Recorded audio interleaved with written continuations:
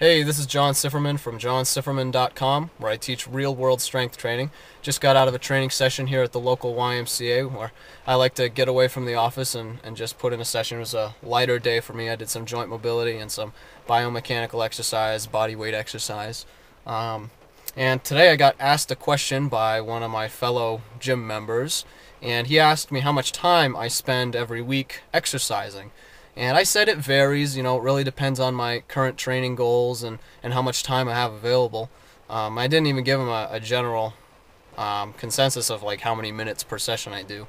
But then he asked me an even more interesting question, and he asked me how much time should a guy like me be spending exercising every week? And it's a very interesting question. It's a very open-ended question, and I told him that.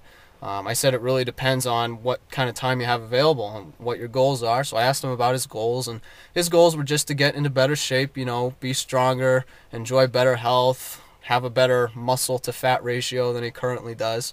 Most people share those same goals, I would guess. But I didn't give him a blanket recommendation, you got to do 60 minutes a day, 7 days a week. I didn't give him something like that because that's an easy scapegoat to that question, and it's not as simple as just plugging in a certain amount of time every day to stay active. And I know there's some new national guidelines that somebody came out with.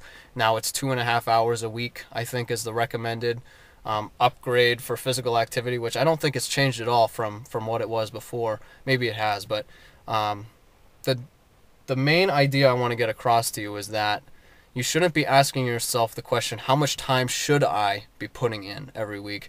And don't get fixated on the numbers like that. Instead, ask yourself the question, how much time can I or will I exercise every week?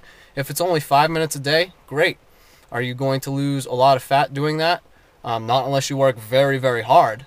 You're going to have to be doing some very high intensity training. If you have an hour a day to exercise, that's fantastic. Good for you.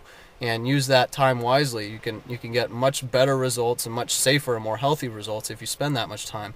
But you have to assess how much time you can spend and then go from there. Don't get fixated on the numbers of, I got to be doing 30-minute sessions, 6 days a week, and then I got to do strength sessions after that, and I really got to do some stretching too, so that's going to be another 15 minutes. Focus on quality exercise, get physical activity regularly, get as much physical activity as you can, and those things you won't even ever have to worry about. Just make it a lifestyle, and you'll be amazed at how many things fall into place. So this is John Sifferman from johnsifferman.com. Take care, and we'll see you in the next video.